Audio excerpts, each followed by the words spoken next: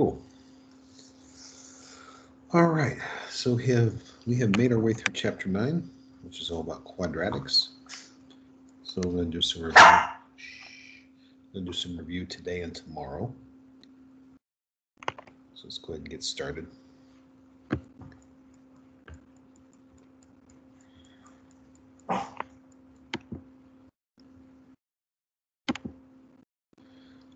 Okay, so before we get started, let's discuss the mystery of the squiggle. I don't know where this came from. I don't know why it's there. And it won't go away. And it just shows up. Every time I start a new PowerPoint or something I want to put together for you guys, this thing is there. And it's on like every page. And I can't get rid of it. I don't know what the deal is. So we'll just kind of laugh about it and we'll leave it at that. All right, so we'll go ahead and go back to the beginning here. This will be section 9.1. And it says, solve quadratic equation by graphing. Yeah, I don't get it either. All right, so typically this is not how we're going to solve things, okay? But I figured, they got it here. What the heck? We'll take a look at it. So, of course, we're going to use Desmos.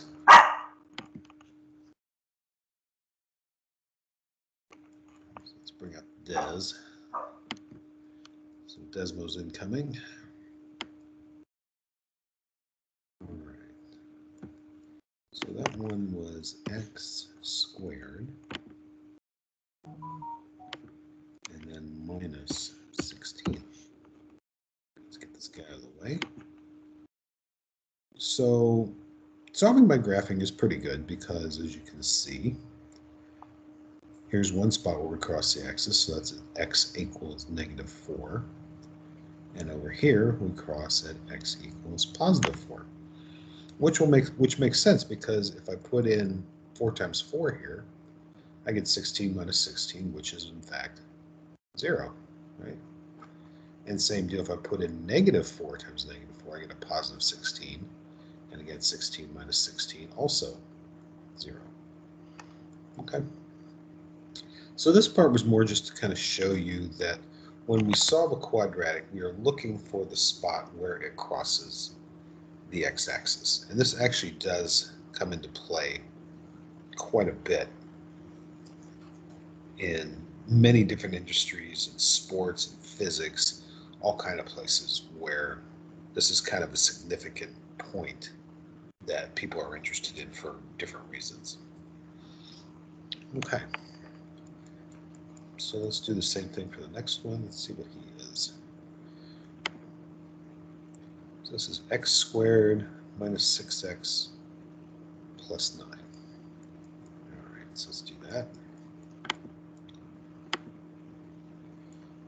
Let's bring the des back in. So x squared, this was minus 6x.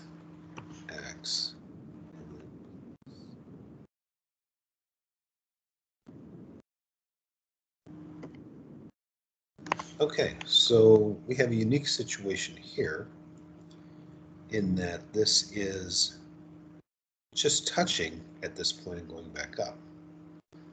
So what that tells us, and we figured this out later on as we go through this, is this particular equation will factor into what we would call a perfect square.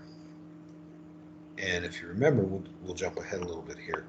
When we were doing the completing the square thing, we would take the number in front of x, in this case -6, right? And then we would divide him by 2, so it would give me -3. And then we would take the -3 and square it, and we would get +9. So the reason we would do that kind of stuff is because then this turns into x, and then the number after we divide by 2 is -3, and square that. Where'd my cursor go? There we are. So we're going to square that. All right. So notice now the one in blue and the one in red are exactly the same. And this one here makes a little more sense because if you pop in a positive 3 for x, 3 minus 3 is 0, and 0 squared is still 0. Okay? But it will work for the other one, because if we take 3 and square it here, 3 times 3 is 9, then we have minus 6 times 3 is 18, so this is going to be 9 minus 18, so it's minus 9 plus 9, also 0. Okay? And then this relates to when we were talking about fairly recently here, the bit about the discriminant, which was the stuff underneath the square root in the quadratic formula. And we said if that number turned out to be 0, we would get only one answer. And it would be a situation where the graph would come down and just touch at one spot. Okay, so that's what we've got going on here.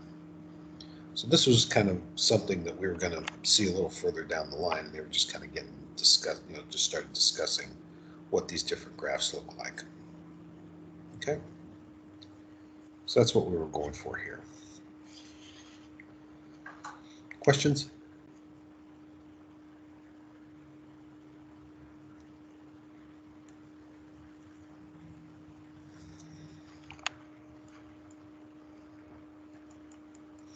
Okay. All right, let's check out a couple more.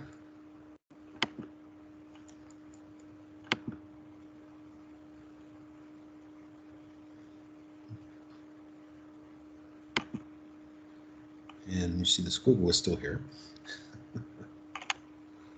All right, so again, it says solve by graphing.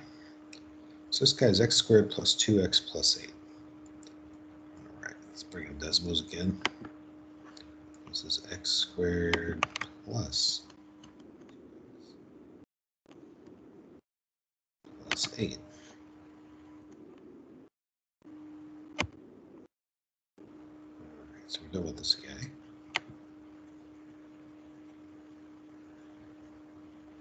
Where's this guy at? Weird.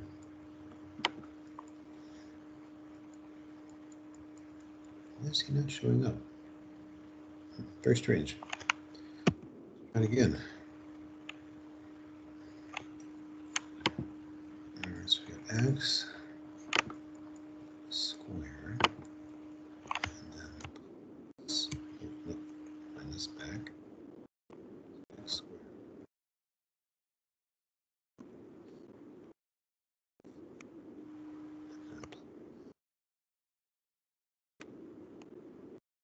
Oh, I think the problem is we're not up far enough. There we go. Okay.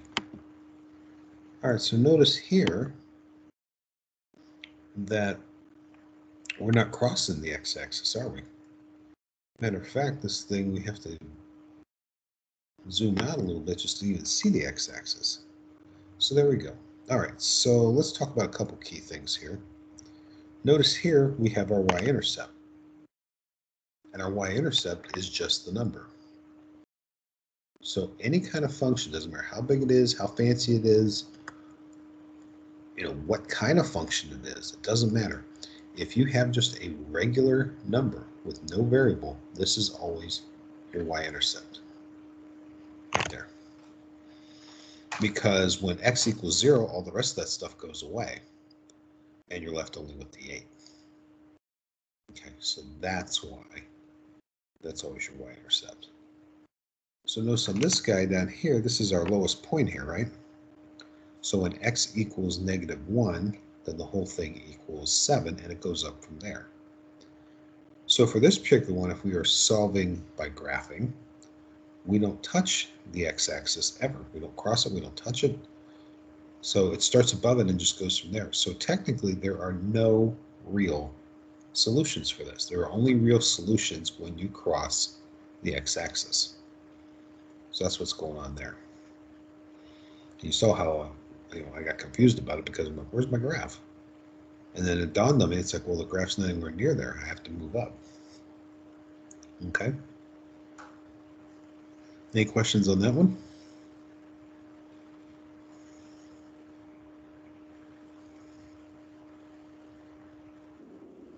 So if you graph this thing and it doesn't touch the axis, then there are no real solutions. We can get those imaginary or complex solutions, as you've seen from the quadratic equation and also from the completing the square process. All right, so let's check out one more. All right, so this guy is 2x squared minus 11x plus 5. All right, so this time we're going to have 2x. So that made our graph a little skinnier. And then this was plus 5. Negative 11? Again. Yeah, negative 11. All right, so this guy's going to be minus 11. So minus 11x. Okay. All right, so this one drops down quite a bit, right? There we go. All right. So notice this one, we have one spot where we cross at 5, and over here we've got 0.5. So that means this guy kind of factors, right? But we see one answer is going to be x equals 1/2, and the other one's going to be x equals 5. And that should make sense because if we factored this guy, we would have one answer where we do, let's see, let's try this out here.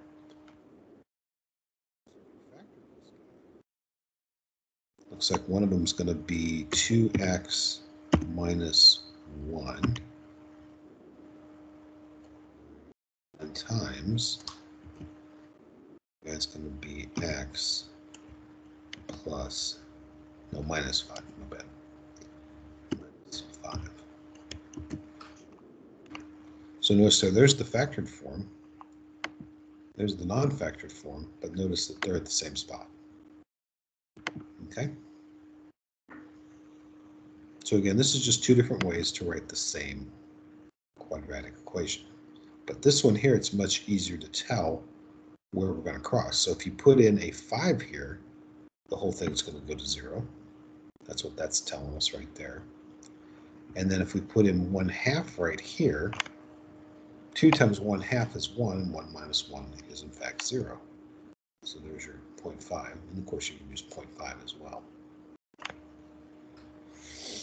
So you can really get a lot out of using the graphs. Normally we don't like graphs, but of course with Desmos it makes life a lot easier because it's easier to see the graphs without having to go through all the hassle of actually graphing it on your own.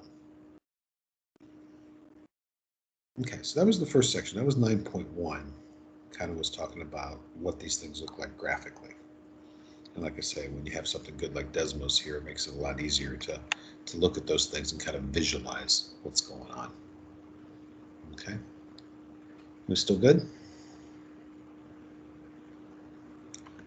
All right, so Desmos is going to exit stage left. There we go. All right, so let's see what else we got in store for us here.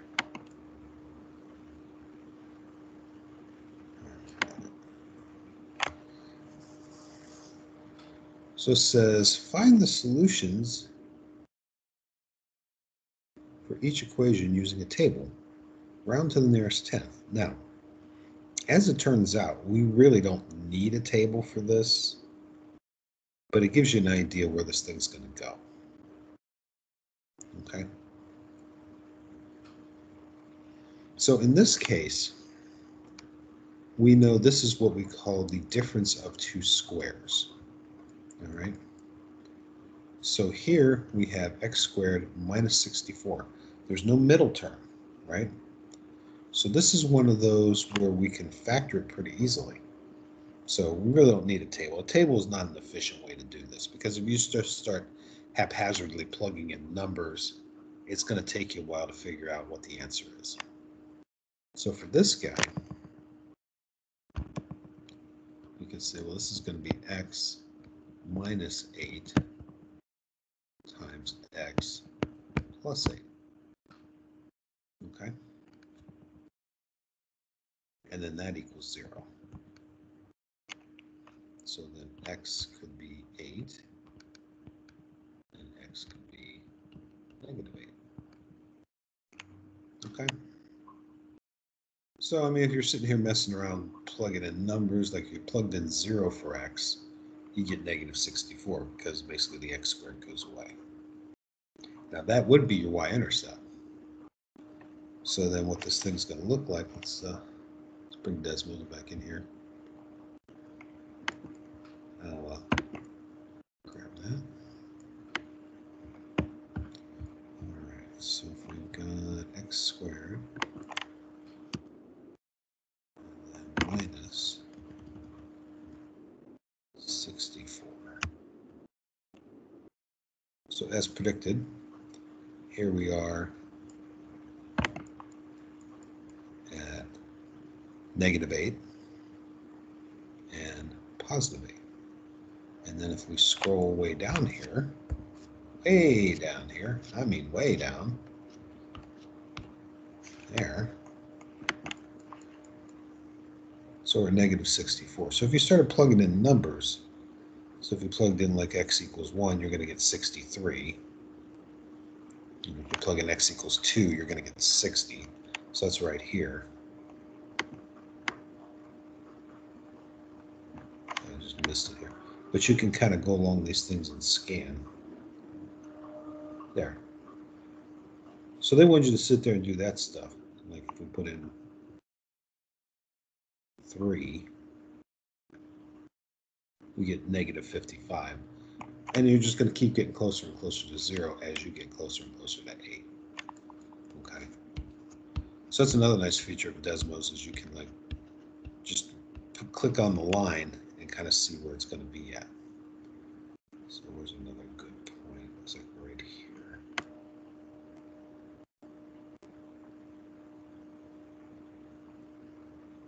Oh, anyway, you get the idea. All right.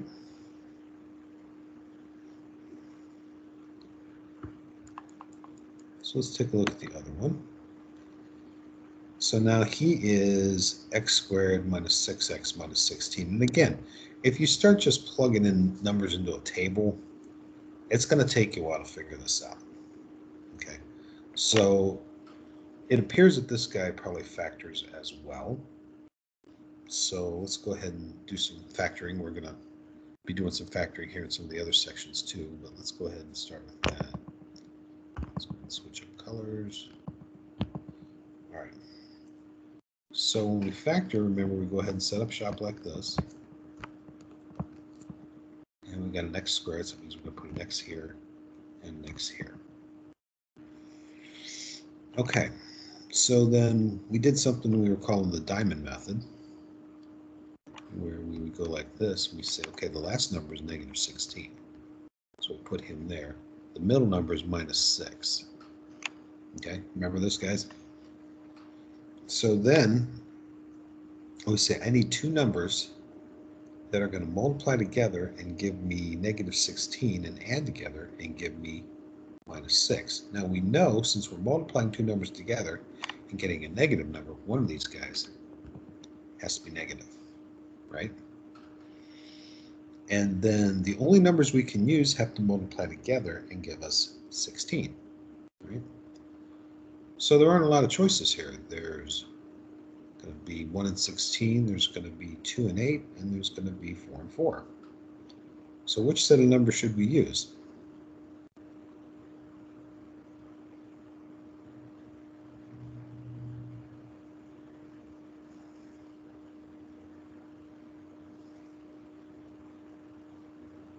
Keeping in mind they have to add together and give us minus 6.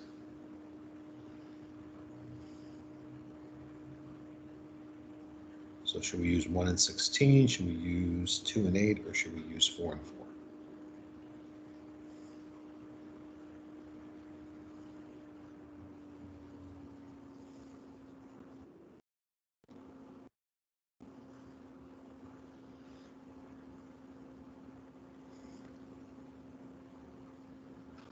So another thing I consider when you do this kind of stuff, let's write down our possibilities here. So we've got 1 and 16.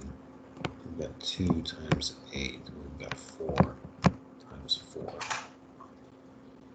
Is when the middle number is negative 6, That means our numbers have to be 6 units apart. So of our 3 pairs of possibilities here, which ones are 6 units apart? Well, 4 minus 4 is 0, right? So that's not it.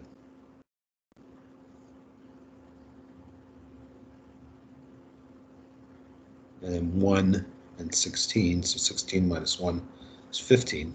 That doesn't work either. So I guess it's these guys here, since nobody seems to be able to answer me. And again, since the overall is negative, the bigger of the two numbers is going to be the negative. So it's going to be like that. So this would be x minus 8, and then x plus 2. All right, so let's go to Desmos. So we've got x squared minus 6x and minus 16. All right, so there's our guy. And notice that we cross at minus 2 and positive 8. And then the factored form, the x plus 2. Notice it gives us a line because at that point x plus 2 is a line. Then times x minus 8. All right. Let's go make this a little smaller. So then we notice, whoops, don't go over there. That's good. That our graphs are exactly the same. One is the factored form, one is the non-factored form, and again, the factored form, if we plug in negative 2 right here, we'll get 0. And if this term is 0, then the whole thing is 0. And then same thing over here. We plug in 8 here, 8 minus 8, also 0. So that's our guy. Questions?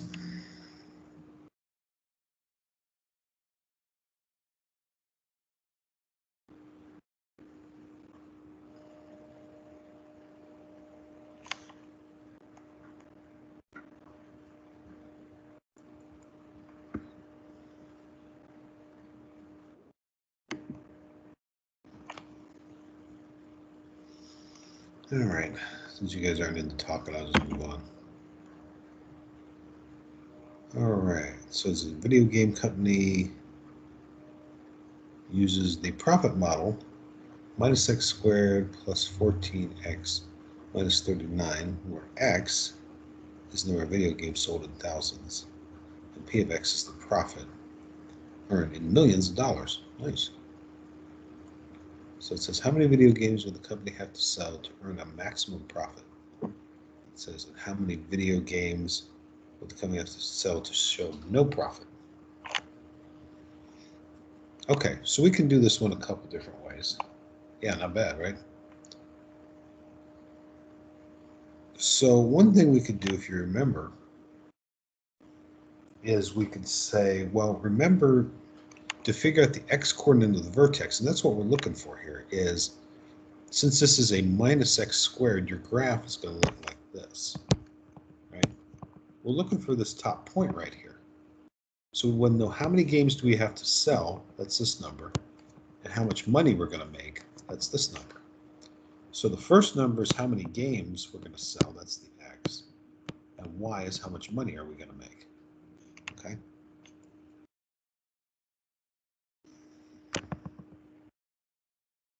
So a couple ways there's a couple ways we could do this.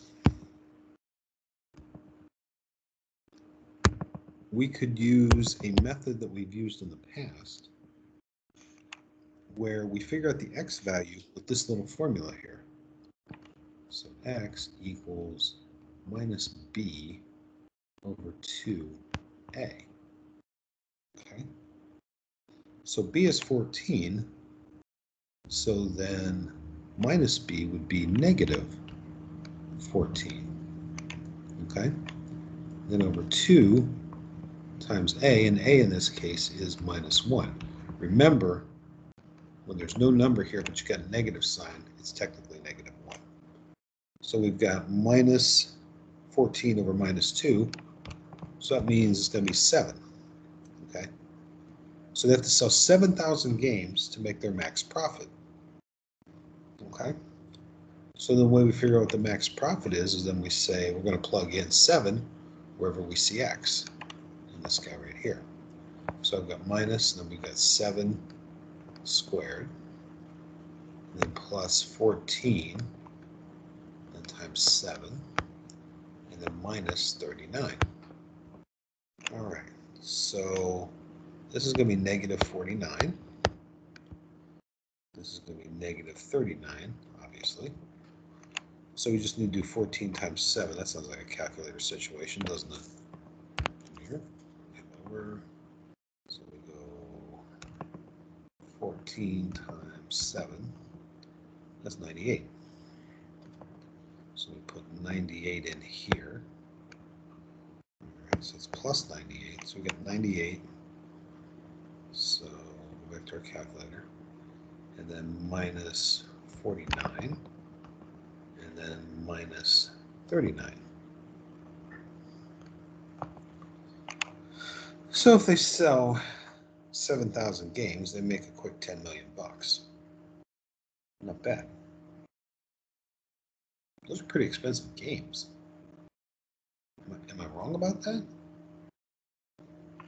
Because check it out. So if we had 10 million, so we have 10, there's 10,000, 100,000, a million, 10 million, right? And we divide that by 7,000. Check me if I'm wrong, but $1,428, isn't that a little expensive for a video game? Whoever came up with this problem didn't think that part out, did they? No.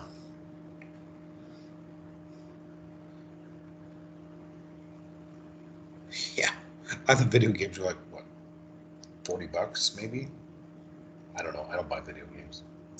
Never had a video game system ever. Although my wife won a Wii system from Dave & Buster's.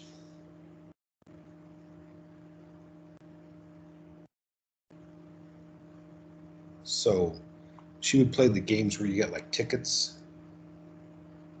Yeah, that's what I kind of figured it was. I mean, it's kind of cool. But no, she got enough tickets at Dave & Buster's to get a Wii. And I mean, it was like 4,500 tickets or something ridiculous. But she's like wicked good at those games.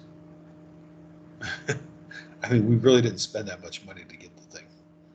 You know, because when she was getting it, some guys like, man, you must have spent a fortune for this. I said, nah, not really.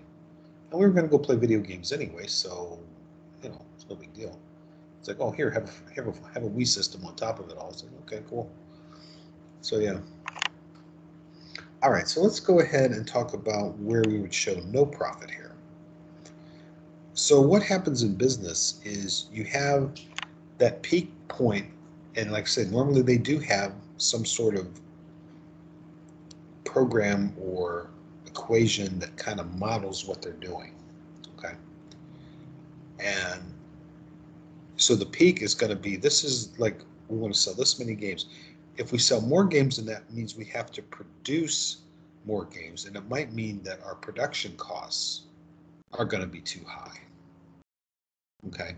So that's going to take away from our profit. So that's why the quadratic is actually a pretty good indicator of what a business model is going to look like. Let's go ahead and put this guy on the des here. So we got 14x minus 39. Hang on. So bring back des. There we go. So this is going to be minus x squared. And then minus 14x.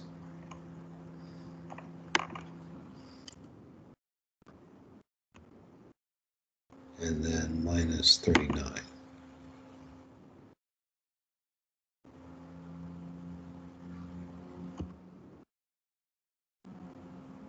All right, that doesn't seem right. Is this plus 14? I bet it is. Let's go back here real quick. Yeah, plus 14. Negative signs get you every time. So let's make him plus. That's more like it. Okay. So again, we said we go way up here. I mean, way up here. So let's get this guy down like that. Yeah, it's just too big, isn't it?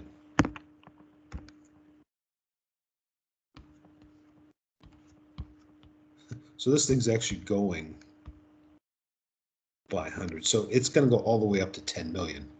Now we're not going to see the top of this thing, are we? Okay. So then, let's go and zoom back in here. So this graph is going all the way up and peaking at 10 million. We're not even going to see that. So let's go back down here and talk about where it's going to cross at.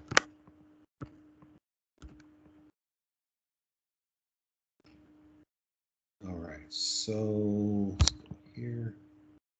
So here's our point where we cross at. So 2.381. So what this is telling us, that if we sold, be like 2,381 video games, we have to sell that many video games just to break even. Okay. And then we figured out that if we sold 7,000 of them, that's when we're going to make our maximum profit of 10 mil. All right. So they literally do this kind of stuff in business. Now, obviously, it's all computerized and everything else. So it's a little different story, but that's where we're at. Okay. So kind of an interesting problem. It's nice to occasionally connect it to something that's, you know, an actual thing. All right, so let's get decimals out of here again. Calculator, so we got this stuff all figured out. Okay, let's move on. All right, so here's the part where we talk about factoring again. So maybe we'll do a couple of these guys and we'll call it for today. So again, factoring is where we're going to basically set up like this, particularly when we just have an x squared. Put an x here and an x here. And we want that to equal 0. Okay, so again, we're going to say, all right, we want this to multiply together and give us 9, and add together to give us 6. So again, not a lot of choices. There's 1 and 9, there's 3 and 3. 1 and 9 adds to 10, so I guess we're going with 3 and 3. And since everybody's positive here as well. Okay. So x plus 3 and x plus 3, and you know the lazy math guys, they're never going to write that twice. So they're going to write it like this. Okay. And then, whoops, that's a 2. Oops. Let's fix that up. All right, so then that's going to be 3. So technically we only get one answer here, right? So our answer on this guy is just going to be x equals negative 3.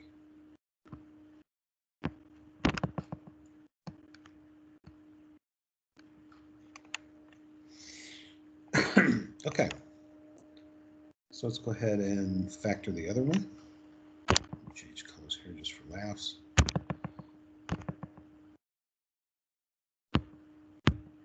All right, so same deal. I'm going to go ahead and factor. We got x squared, so it's going to be an x here and an x here. This guy's negative. The only way you multiply two numbers together and get a negative, one's going to be plus and one's going to be minus. Okay? So then our only possibilities here is 1 and 10 and 2 and 5. And we need them 3 apart. So that's not going to be the 1 and 10, that's going to be the 2 and 5. So then all we have to do is we say, well, since it's negative 3, the bigger number is going to go with the negative, like that. Or you can do this bit again as well. Say this is minus 10, this is minus 3. I know one of these guys has to be negative. So if I make this minus 5 and 2, those add together and give me negative 3. They multiply together and give me 10. So same answers. And then to get your actual answers, there'll still be 2 of them again. we just pretty much switch the sign on this guy and on this guy. And there's our guys. Questions?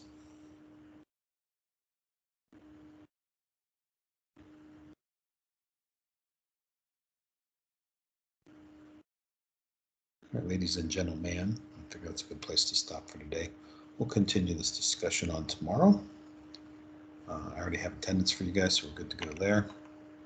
And I will thank you for stopping by, and we'll see you all next time.